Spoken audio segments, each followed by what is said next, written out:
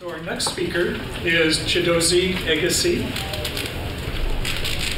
And I think Chiedozie gets the award for coming the furthest. He is a cassava breeder in Nigeria. He works for the National Root Crop Improvement Center in Nigeria. Recently named project manager for the Next Gen Cassava project for Cornell University. He's now based at the International Institute of Tropical Agriculture in Ibadan, Nigeria. He's led efforts to develop and release several improved varieties of cassava, including provitamin A cassava. As the project manager for Next Gen Cassava, he coordinates project activities aimed at increasing the rate of genetic improvement of cassava by partner institutions in Nigeria, Uganda, Brazil, Colombia, and the US. So thank you for coming. Thank you. Thank you, everyone. And I'm going to give a talk on bringing cassava breeding into the 21st century. I'll try to weave breeding and a little bit of diversity, genetic diversity into the talk. So many people are not listed here, like the Brazil or SIAT. They are new members of the project. So it's an international effort, but basically 3 breeding programs in Africa are involved in the next generation cassava breeding project. Cassava crop in Africa, many people do not know this crop is a critical source of food and income for at least 500 million African families. Very important for their food and nutrition security. Cassava is a crop that can do very well in marginal environments and has outperformed other crops where climate change has been happening. The major crops, maize, wheat, and rice, is especially grown and produced, processed, and marketed by women.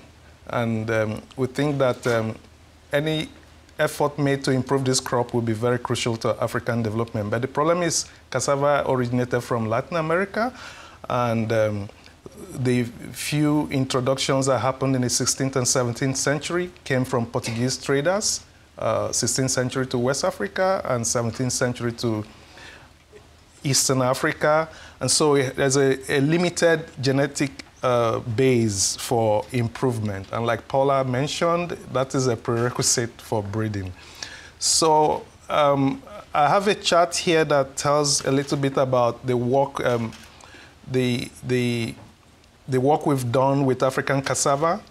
And you can see that it is clearly separated from the ones from Latin America, which are, it tells us that we still have not captured a lot of diversity that are available for the crop. And the same group of materials, you notice that around this colorful place is where most breeding programs are using. Nobody in Africa has explored the use of materials from SIAT and others from wide relatives or interspecific hybrids. And this has been a bottleneck for cassava. And recombination, because it's a vegetatively propagated crop, recombination has not been happening. So people clone whatever works for them, and they can clone a variety and use it for 50 years, 20 years. So the cassava breeder has a big challenge. And there are so many, but I'm going to just be focused on a few. And one of them is biotic constraints, which impact on production and utilization of genetic diversity. So in Africa, especially Eastern and Southern Africa, this is a big matter, a brown streak virus disease, a brown streak disease caused by a virus, and another virus that is widespread across Africa and India, cassava mosaic disease, and many other diseases or pests, as the case may be. So this has really impacted on utilization of materials from South America. For example, this is a plot at NRC Arayumudike a few years ago when we introduced materials from SIAT. Breeding line is a wonderful breeding program they have. We introduced their materials along with Nigerian adapted materials. And you can see the difference. And this is consistent wherever you grow it in Africa. So we can just summarize that Latin American materials are useless in Africa because of cassava mosaic disease. So the disease wipes off the crop that you don't have anything to grow. And how do we how do we overcome that? And I'll give a slide or two later on about that. So back again to the Breeders' Challenge. Next Generation Cassava Breeding Project has, had to articulate all these problems into one slide, as I'm going to show you. A lengthy breeding process, and so we need to shorten the breeding cycle. Also, most genotypes flower poorly. So even when you have good materials, you cannot unlock the diversity in it. So we need to improve flowering and seed set. I already mentioned the limited germplasm in Africa, and new resources are available now, genomic resources, a lot of data. How do we manage that and use them in breeding? So we actually came to the conclusion that we need better tools. And these are the things that Next Gen Cassava Breeding is doing, and I'm going to focus just on the first one to shorten breeding cycle, and then I'll mention a little bit more on integration of Latin American germplasm, just a little bit. So this is a project, what we set out to do. Like I said, a lot of genomic resources have been generated. This is a previous effort we did with our partners in UC Berkeley. So we were able to have a high resolution genetic map that is being used. So our aim is, how do we keep this from ending at high-end science, high academic activity? How do we bring this to bear on breeding and then bring the benefit to the African cassava farmers? I told you most of them are poor women in the rural areas. So we sought different options. One of them is to implement genomic selection in cassava. It is new. Genomic selection is new generally, but for a crop like cassava, which is called an orphan crop, this was a huge thing. And in summary, it involves the building of a reference or training population that you will phenotype and also genotype. And you develop statistical models that relates to the genotypes, to the phenotypes, so that in the end you don't have to keep phenotyping. So the training population model can generate genome estimated breeding values of even unevaluated selection phenotypes. I mentioned that already. So what we sought to do 2.5 years ago when we started this project was to develop what you can call a Pan-African training population. And we worked with 3 breeding programs, and we're able to come with a total of over 6,000 varieties that we phenotyped and genotyped. And we even had to do with historic phenotypic data over years for IITA particularly, that kept good data. We had like 7 years old data. For other people in the national programs, we had like 2 to 3 years. So historic data was part of it, and we used over 40,000 SNP markers. This was a huge effort, and I'm going to tell us a bit about how we have progressed with that. So back again to genomic selection. From the training population, we're able to select parents based on their breeding values after we have genotyped them. And we have here like about over 100 parents that we now had to also begin to group as you can see here. So we had to like form what you can call a pseudo-heterotic groups. It doesn't happen in cassava. And what are we trying to do? From the training population, you can call it the cycle 0. We will now have parents make crosses, generate the first cycle, but yet it's very far from the breeding targets. We're dealing with everything, but we want to capture as many alleles as possible, useful alleles. So even in the second and third cycle, we are still not, we are the third cycle. We still think we are not yet at the breeding, at the targets that we've set. But we think that by the fourth cycle, which should be by end of next year, we should have hit most of our breeding targets.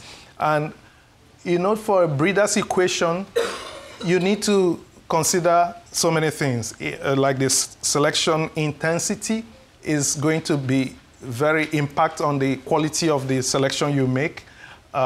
Selection accuracy, which will be, which is a correlation of your predicted values and they observed genetic values, and the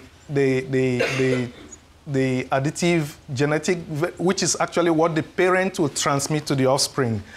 Then key to us is cassava is a long season crop, 12 months it takes for one season. So we need to see how to cut that breeding cycle. Very important to us. This is a typical breeding cycle. You start from making crosses this is year 0, because you plant them out. They grow for like 4 months, 3 to 4 months before they start flowering, and you harvest your seeds like 2 to 3 months after you make crosses. So that's almost a year.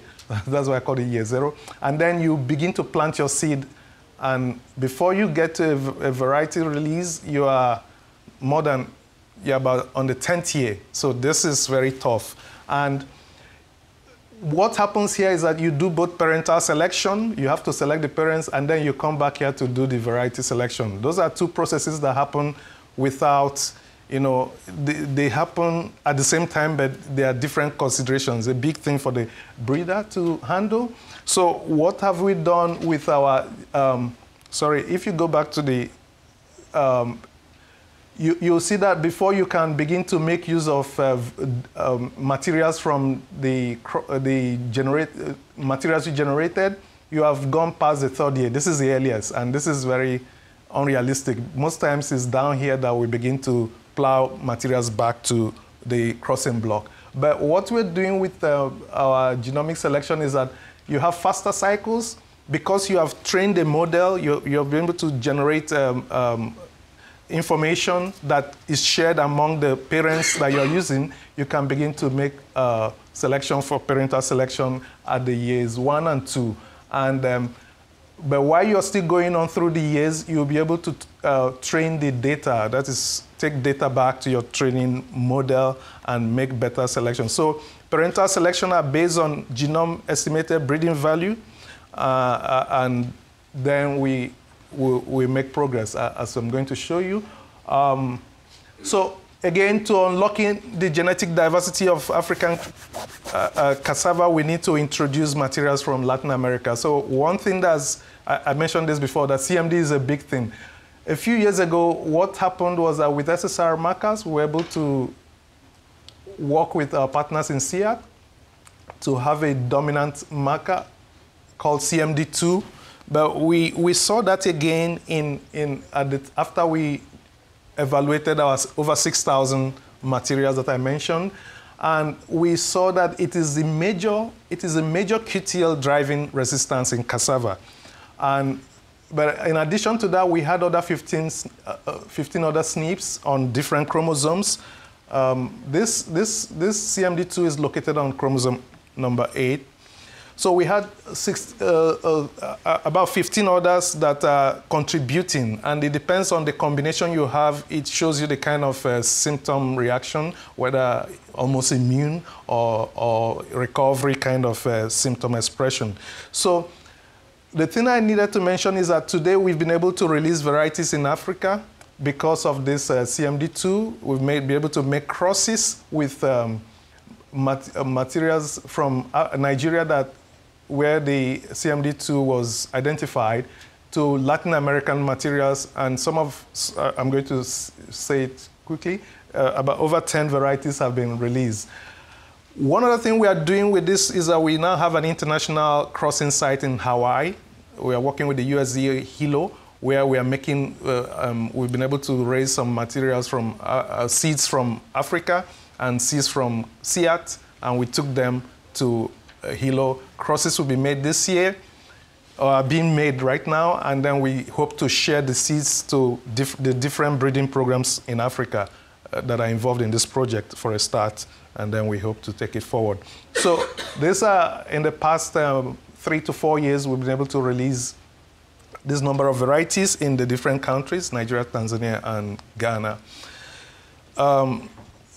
Back to genomic selection, we have also seen that we are improving on the resistance, the proportion of resistant plants that we are having in our populations as we move from the first cycle to the 0 cycle, the training population, to the first cycle and to the cycle 2. And we are evaluating cycle 3 now to see how much improvement or whether we have plateaued. But the important thing is that that is happening because we are now succeeding in concentrating the frequency of resistant homozygote in particular varieties. And this is happening because we are working with a suite of alleles rather than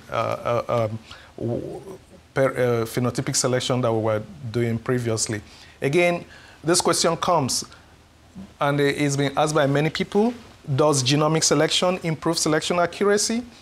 I'm going to end with 1 or 2, 3 other slides to tell us how much we've done for CMD, cassava mosaic disease. We've been able to raise or reduce the incidence level, the severity level in our population. Again, genomic selection is not about variety improvement, it's more on a population improvement, moving the population forward. So with data from the last couple of years, we've been able to see that we are making gains in for improving in resistance to the disease. Again, for another trait that is very important, dry matter content, we are also making gains, as you can see. The population means is increasing. For root yield, this is very, this is rare to see, but we saw it, and we hope to check again when we have the new cycle, whether it is truly true that we're making this kind of fantastic gains in yield. This looks unreal, but this is what the data says, and we hope to see this. So again, does genomic selection work? We think it works. We believe it works based on our data, and it's not just that it works to improve varieties, but it works in the thing that we are shifting the population mean to what we desire, and that is to this area of the curve. So in summary, we can say that genomic selection has helped us to predict within families and make selections for good parents, make selections for good genotypes, and move the mean of the population forward to our desired target. And it's working particularly, we are sure it is working particularly for CMD and dry matter content, especially in reducing the cycle time and increasing the selection accuracy, because you can say, but you can do phenotypic selection for CMD quite easily, but it takes you a longer time to do without genomic selection. And the same for dry matter content. I'm going to talk a little bit more about other things we've done. Cassava is a bulky, perishable material. It's very difficult to phenotype. Again, genotyping is getting cheaper and cheaper. Okay. Genotyping is getting cheaper. So how do we improve phenotyping? So we've been able to, through this project, work with some companies to get a handheld NIS, a spec that we use to scan for different traits at the same time. And we generate spectra that we can now use to this is revolutionary because it's going to help us assess for quality, root quality trace, many of them at the same time just by one scan. And we've already started this. Again, I don't want to waste time there anymore. We have what you call Cassava base. We have a new database, Cassava base, that's able to manage both genotypic and phenotypic information, store it, and also analytical tools that you can use to perform genomic selection or GWAS or any kind of analysis that you have. And it's open database. It's an open database, publicly available. You can already search for it and acquire data. We've been able to accumulate a lot of data in the past few years. We've deposited over 20,000 accessions, and we have nearly 500,000. It's over this right now. 500,000 phenotypes deposited there by different breeding programs. Even Thailand is putting data there. SEAT putting data there, and we want to make this a global resource for every cassava worker. So my last slide is this. We've been able to deploy Latin American materials in Africa because we have this gene that we're using to introgress resistance to South American materials. Well, we've learned that it's a big change for the small breeding programs to move from small numbers to big numbers. So managing large population sets is one of the challenges we are building capacity for, and everybody is coping with it. It's quite unbelievable. We know that bioinformatics is a global problem, and we are working on this to train young people at BTI. Phenotyping, we've already started work on that. And rapid cycling time is what we still need to optimize. The time it takes to extract DNA, make your decision, select your parents, and then begin to make crosses. That is really one of our biggest things. So, well, I said that more rapid gains, expectedly, with the trace of large effect loci like the CMD. I'd like to thank all the people who have contributed to this work. And some people are historic, like Generation Challenge Program, and many others. I didn't put Embrapa here, but we are working now with Embrapa since January this year. Thank you for listening.